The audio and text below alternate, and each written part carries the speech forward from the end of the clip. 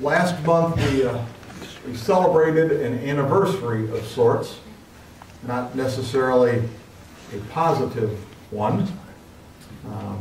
We celebrated September 11th and the events that happened some 13 years ago now. Seems hard to believe. And in the years since September 11th, we have heard lots of stories. We have heard stories of heroes. We've heard stories of spouses and of children left behind. We've heard stories of miraculous rescues and survivor stories. And I came across a story as I was reading last month that seems especially pertinent to me today as we get ready to celebrate World Communion Sunday. It seems a young man was in his 20s, and he lived through the terror of being in the World Trade Center on the day that the Twin Towers came down. In fact, he was on the 47th floor, and when the people were told to stay, his youth and his instincts told him otherwise. And so he ran down some 47 flights of stairs to safety. Now, it would seem natural that this man would be struck with a sense of survivor's guilt, maybe. He survived when so many others that day did not. But as it turns out, that was not the struggle that the young man faced in the weeks and the months and the years that followed that event.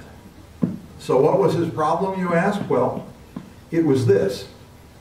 He was unable to get out of his mind the scene that he left behind.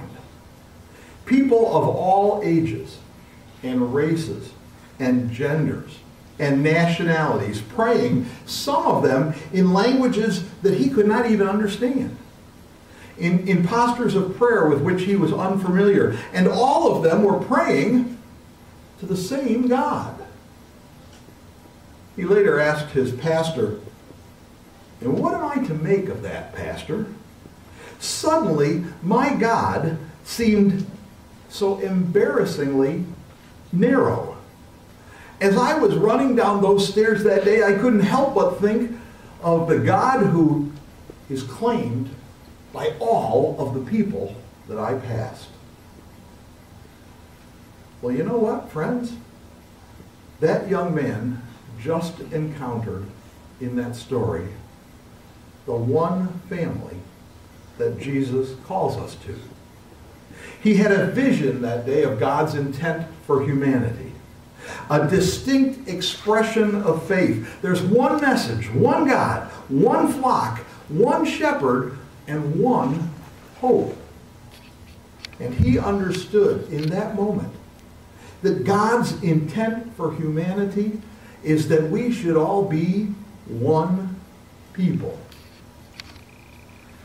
And you know, that's the essence of what it is that we celebrate on World Communion Sunday. The fact that though we are many, and though we are diverse, though we live in different countries and we speak different languages and we even pray in different ways, we're all one family, one body, one in Christ Jesus.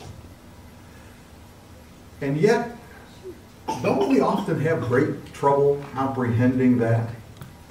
It's kind of hard to wrap your head around a God-sized vision of a world where all humanity is one people, peaceful and united. And I think at the core, each of us suffers in some way the same problem that that young 9/11 survivor did. Our God is too narrow. You see, without even thinking about it, and with no bad intentions, in our lives, God is a he. And God is white. And God is United Methodist. Or at least Protestant. God is American. And the list could go on and on, couldn't it? And so we often forget that the creator of us all, God, is God for all. Why, God is the God of the Coptic Christians who live in Ethiopia. God is the God of the Catholics in Rome and across the street. the Baptists down the street. Men, women, children all around the world, even, heaven forbid, Muslims and Jews.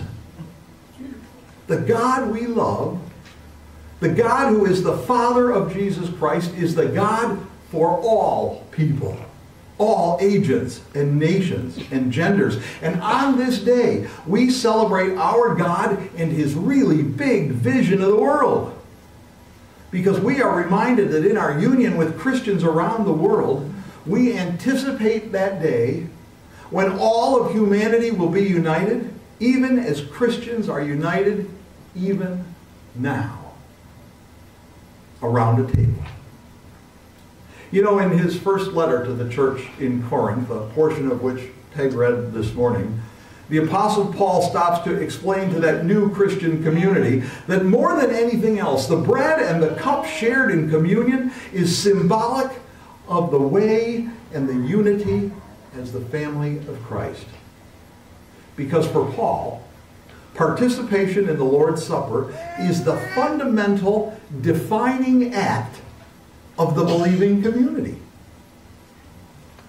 For Paul, that participation, like no other activity, this shared meal, clearly embodies each believer's relationship to Christ and to one another with pristine clarity. At the crux of Paul's argument is that those who sit at the Messiah's table share in his life. The life that is the human embodiment of the one true God. And because there is one loaf, and because all believers share in that one loaf, they, though many, are one body. And this means that the Lord's Supper is not, nor can it ever be, just another meal. It's not just another get-together of believers. For Paul, this meal is the definitive action that stands at the very heart of our faith. You all know the importance of shared meals, right? I remember evening meals with my parents and my brothers. Now, as I remember it, the news was almost always on somewhere nearby. And at a young age, I was pretty convinced that that was really boring. But it led to a lot of conversations. The dinner table is where we shared about our days and we listened to one another uninterrupted. Well, as interrupted as three young boys around the table can be. It's where I learned about current events, about politics, and about appropriate table etiquette. Did you know it's not appropriate table etiquette to blow the crumbs of a saltine cracker at a dinner table? I learned that at a dinner table. And ever since I was a little kid, this one holiday called Thanksgiving has been probably my most favorite holiday, because that's when our whole family gets together now, around the table, and we make so many wonderful memories, many of which involve laughing so hard that we're almost crying there around the table. And yet, despite all those wonderful experiences, so many of us have shared around a table like that, we have lost an appreciation for the importance of eating around a dinner table in our culture. You know, in Paul's day, sharing table, dinner with someone, was the primary social symbol of acceptance, of belonging, and of mutuality. A symbol which unfortunately has kind of faded in the ensuing millennia now. We barely even pause to eat at the same time anymore in most families, much less share meals with families and friends. I read some statistics not long ago.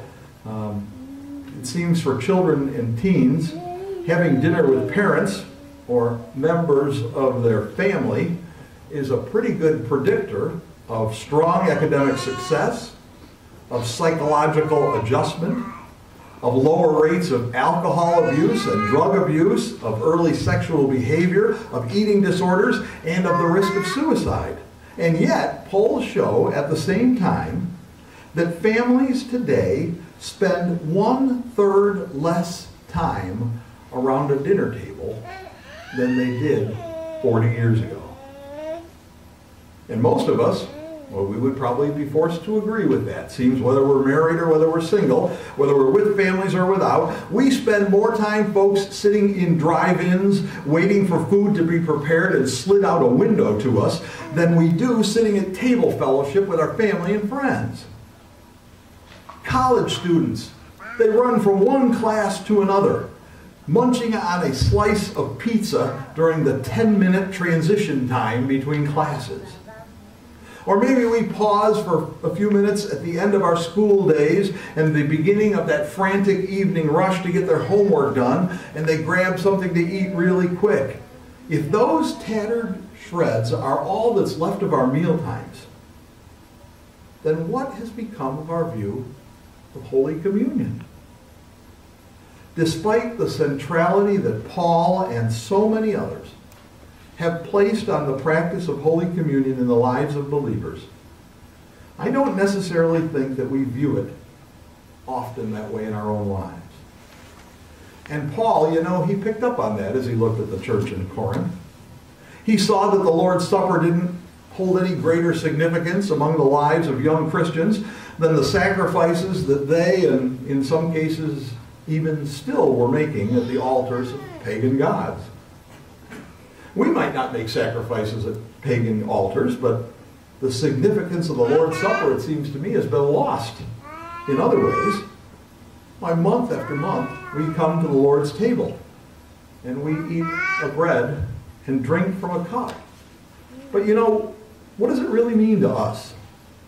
Well, just in case you see the district superintendent or the bishop anytime soon, you can make sure they know that I told you that John Wesley taught us that the Lord's Supper is a means of grace. It's a special way, Wesley taught, in which we experience God's grace in our lives. And yet, as we receive the bread of life and we drink the cup of forgiveness, how often do we pause? And do we reflect? And do we allow the full meaning of that to sink in some special way as we receive the meal? Or do we just take it for granted, like we do with so many other things in our life? God's grace is an amazing and powerful thing. It draws us into God's presence, even when we're not aware of it. When we call upon God with our penitent hearts, it's God's grace that forgives us and begins the process of making us new. And through the Lord's Supper, we are, in essence, taking God's grace into us in a tangible way. Have you ever experienced communion in that way? Do you ever walk away from this table feeling refreshed and restored and renewed? And then, you know, there's this whole unity thing. Because Paul teaches that because there is one loaf, we who are many are one body. For we all partake of the one loaf. Monthly, weekly, even daily, Christians around the world partake in the sacrament of Holy Communion. Now, some might use crackers, and others might use wine. Some might kneel to receive the bread and the cup. Some might drink from the cup, called a common cup, while others drink from tiny individual cups. The bread might be dipped in the juice. There may be singing. There may be special prayers. It may be called a sacrament or a memorial meal or the Eucharist or the love feast. But people coming to the table, friends, they are both saints and sinners. They might be brown or black or white. They might be gay or straight. They might be Republican or Democrat. They might be young or old. They might be male or female. They might be any of the other flavors of God's family that you can think of, but they are all one in Christ Jesus. We are all one in Christ Jesus. Our sharing of the common loaf is a common meal. That's what Paul says. And he says that it signifies our unity in Christ above all. And that is what World Communion Day is really all about.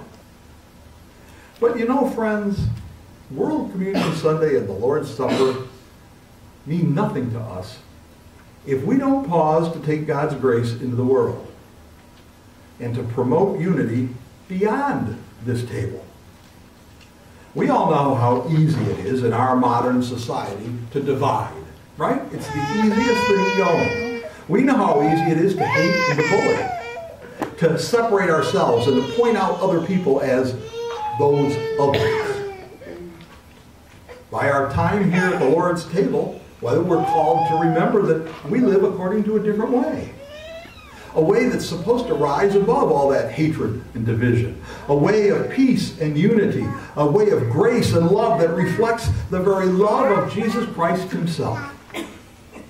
This shared meal, the very embodiment of Jesus' own sacrifice for us, is at the essence of who we are as Christ followers. So this morning, and I pray every morning, as you come to the table, as we share in this meal today with Christians all around the world, come ready to experience God's grace. And allow that grace to wipe away all of your feelings of otherness or division. Maybe you'll want to pause at the communion rail after you receive communion this morning and let that grace just flow from you. And let that grace mold you and shape you and unite you. Unite us all as one in the body of Christ.